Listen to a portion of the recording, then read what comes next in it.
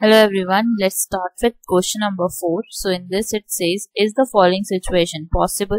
If so, determine their present ages. तो अगर हमारी situation possible होगी तभी हम उनके present ages निकाल सकेंगे. Now here the sum of the ages of two friends is 20 years. यहाँ पे हमें जो information given है वो यही है कि 20 years उनकी sum है, मतलब दो दोस्तों के एजेस का अगर सम कर रहे हो तो इट विल बी 20 years. आगे हमें दिया हुआ है 4 years ago the product of their edges in years was 48. तो सबसे पहले तो हमें नहीं पता कि एज क्या है फर्स्ट फ्रेंड की और सेकंड फ्रेंड की. As of first friend px, second friend की एज क्या होगी? सेकंड फ्रेंड की एज होगी आपकी 20 माइनस एक्स. अब मैंने 20 माइनस एक्स क्यों लिया? क्योंकि उन्होंने हमें ये बोला था कि अगर इनका सम करोगे आप तो इट मस्ट बी 20. तो अगर मैं x प्लस 20 माइनस एक्स करूं तो आंसर क्या आना चाहिए? 20. तो जब भी आपको सम दिया हुआ है तो इक्वेशंस बनाना बहुत सिंपल हो जाता है. तो आप क्या कर सकते हो, एक को x लो, दूसरे वाले को जो नंबर दिया माइनस एक्स कर दो. ठीक है. अब यहाँ पे उन्होंने बोला 4 years ago,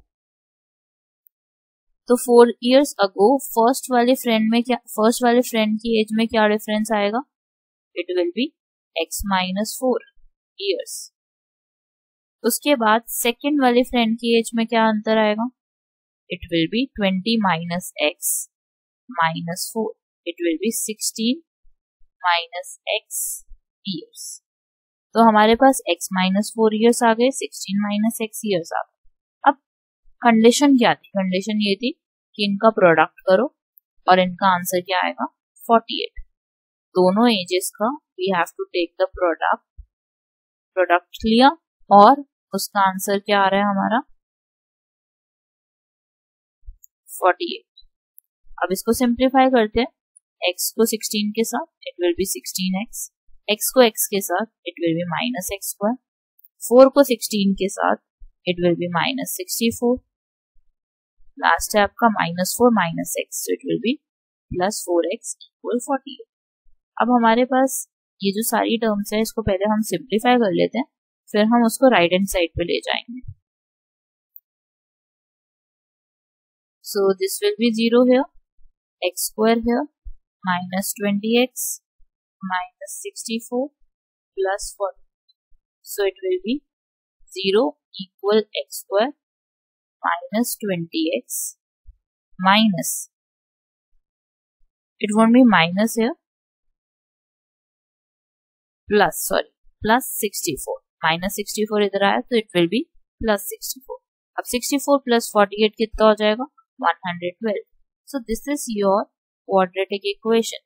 अब हमें पहले चेक करना है कि हमारा सिचुएशन क्या सही भी है या नहीं है. तो उसके लिए you have to find the discriminant. अगर डिस्क्रिमिनेंट अगर हमारा आया और वो अगर मतलब लेस देन 0 हुआ तो हमारे रूट्स एग्जिस्ट नहीं करते. तो हम चेक कर लेते हैं कि डिस्क्रिमिनेंट की वैल्यू कितनी आ रही है. तो B square minus 4ac, B की वैल्यू कितनी है? माइनस 20.